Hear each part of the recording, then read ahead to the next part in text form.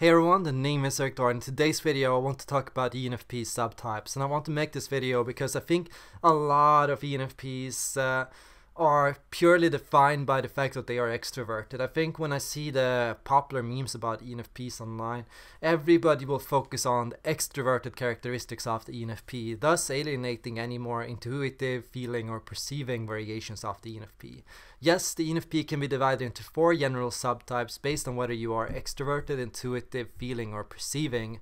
What that means is you can either be a person who is more strong in your values, a person who is more focused on figuring out and understanding the world, or a person who is more focused on the pursuit of pleasure and joy and novelty.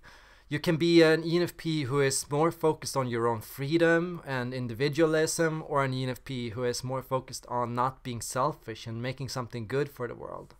So ENFPs can be either extroverted, intuitive, feeling or perceiving, but when you talk about the ENFP as purely extroverted, you get this really narrow idea of an novelty hunter who recklessly says anything on their mind and who just jumps in without thinking, who has no sense of action or consequence, a person who just wants to enjoy and have fun all the time and can never be serious. And so what you have to understand is ENFPs exist on a spectrum, and no ENFP is going to be the other alike. You know, when you compare two ENFPs who are of different subtypes, you can see a completely different person on the screen. So you can see this ENFP who is really chatty and bubbly and full of enthusiasm and ideas and the values and opinions, who speaks their mind freely with no regard of anything else.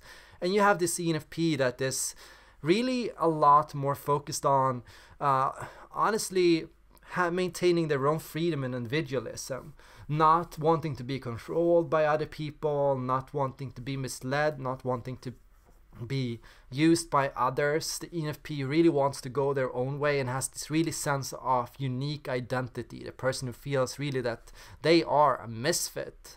They don't belong in this community, they are different, they are meant to go and do something else or to be someone else than everybody else. When you are a perceiving ENFP, a lot of time you are very, very low on extroversion. ENFPs are already one of the personality types that are the least extroverted stereotypically, because even the most extroverted ENFPs tend to not be very gluttonous or hedonistic or community oriented. ENFPs are always people that really go against the community and make their own way in life. ENFPs are also people that have a lot of feelings and strong feelings and their strong inner world and lots of fantasies and expectations and ideals that really put them at odds with the world and make them feel different to other people. And beyond that, ENFPs, they often have like this really strong inner compass of not wanting to do what they have been told, of really not wanting to conform, of really not wanting to be like anyone else. So the ENFP personality type is already not very extroverted when you look at the ENFP from at extroversion from a stereotypical standpoint, because the extroversion is all about being with people, being a part of the community, blending in, fitting in, being like everyone else, being popular, and being strong and competitive and loud and enjoying being on stage and taking command and taking charge and saying to everybody, this is what we do, this is how we do it, let's go. Already, you know, you don't hear an ENFP do that, and you don't really, as an ENFP, you don't really connect to that. And that can already make a lot of ENFPs feel alienated. And I do notice that a lot of ENFPs do feel alienated in the MBTI and do feel like they are a bit tied down by the stereotypes and memes they see online. And I've challenged all ENFPs out there to go out and be creative and to create new memes and new ideas about the ENFP, to show new sides of yourself and to really show a picture of the ENFP that's different from what we see at the moment online.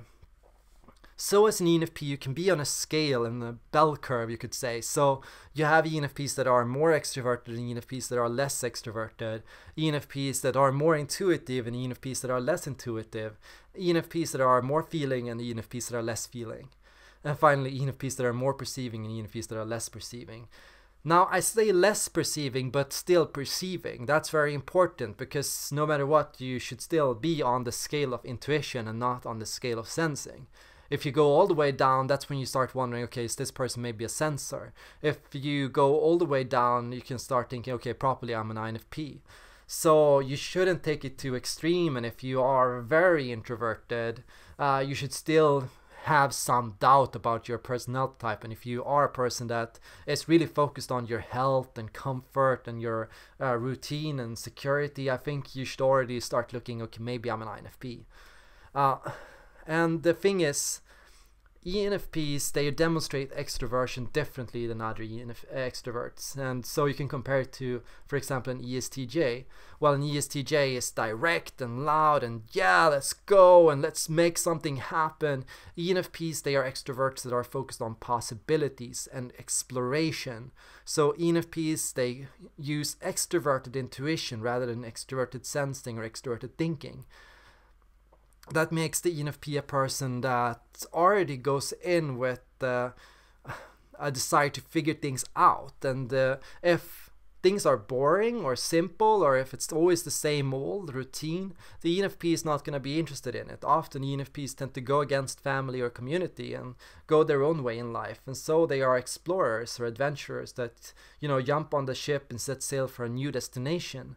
And that can often cause them to be the solitary extrovert. The solitary extrovert that goes on the individual expedition, the individual journey out into the world, still out into the world. They're still extroverted. They're still exploring and trying things out and doing things in the world around them. They are focused on action, so they are focused on movement. They need to feel that they are moving forward towards the future. ENFPs are people that want to head towards the future, so they want to feel like they are moving, making steps, making movements that lead them towards a goal or destination that they dream of or fantasize about or expect for themselves. So beyond that, the ENFP is a person who will demonstrate a lot of extroverted feeling. And what that means is the ENFP is a person that will, in flow and when confident, seek to connect and to spread their values and to spread their beliefs in the world. So they are often promoters that tend to have a cause or something they care about, and they tend to want to convince other people to feel the same way. They tend to say we should work and do something to help the animals or to improve the planet or to better the environment. They can be community oriented in the sense of wanting to go out into the community to make a difference. If they go out into the community, it's to make a difference.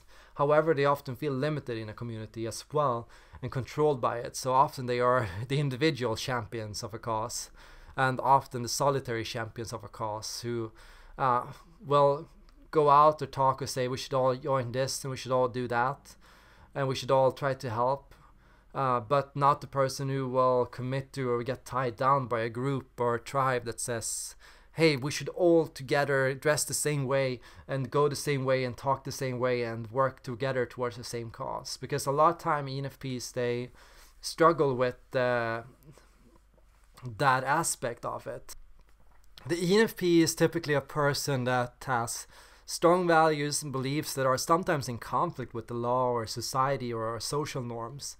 Often they will feel very differently to most people about how we should live and what we should do and what is right and wrong, and they can feel alienated because of this, because why does nobody else think the way I do? ENFPs, they are very aware of and very attentive to other people's feelings and values and beliefs, and they like to get to know people, but they can often feel disheartened by the fact that other people don't seem to care about the things they do. Why does nobody else seem to take this cause seriously? Why does nobody else seem to care about this important issue in our society? Why does nobody else seem to value this important thing that I discovered? And so ENFPs, they are often people that go on individual expeditions, explore and find new problems in the world that they believe everybody should care about and that they believe everybody should do something about. And then there are people that go out and talk about this with other people, and then there are people that find that other people don't care or don't know or aren't aware or don't seem to realize the problems with this issue. So they are people that try to get people to care and say, okay, why don't you care about this? And why don't you want to do anything about this? And why do you not care or feel the same way I do here? So ENFPs are people that tend to create causes around their expeditions or about their journeys. They tend to discover problems in the society that should be taken care of. They find problems that should be solved, issues that should be dealt with, and issues that nobody else seems to care about. And the fact that nobody cares about it, that's what makes it important to the ENFP. The fact that nobody cares about this, so I have to do something about it, and I have to talk about and help people care about it. It can also be then that after people begin to notice and care about it, that you will move on to other things. But you need to know and see people share their feelings and values, and to know you are on the same page as other people about it, and to make sure other people see the things you do. Otherwise, you're gonna feel misunderstood. The final ENFP subtype is the perceiving subtype.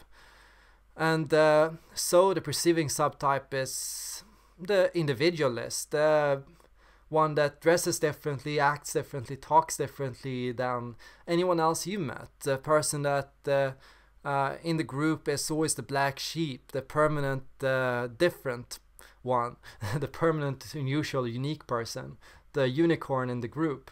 So the ENFP is a person that tends to take on this role of the unicorn in the group, the one that dresses differently, acts differently, talks differently than anyone else there. So often the fact that they have a little bit of extroverted feeling in them is what tends to get them to dress up or act and live and breathe and talk the way their cause or values or ideas would. So they are often the spokespersons of their ideas and their values and their beliefs.